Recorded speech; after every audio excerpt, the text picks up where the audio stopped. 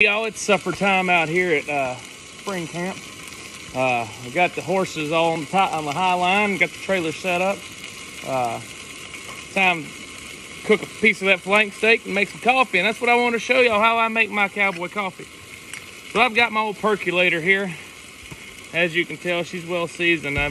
I've used this thing for years. So you want to get your well seasoned percolator, good spring water, and I fill this dude up about 3/4 of the way full, just slightly below the first hole on there. And then go ahead and get her over here on the Coleman stove. Right. And I think Black Rifle Coffee Company, they didn't send me this, but they make some damn good coffee.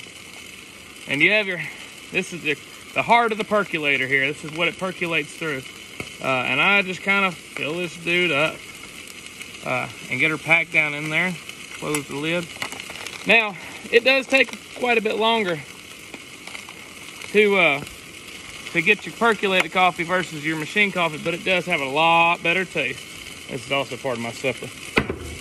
Now, you want to come over here while your thing's on. It's going to take it a while to get to boiling, but slide her down in there. Let her sit. Turn that on. Oh, that's the wrong way. That's the wrong way. No. There we are. Open her up. Let her cook. Got the flank steak cooking over here. Got my can of beanie weenies. Got some wheat bread in there. We'll make some coffee and have some supper. Y'all have a good day.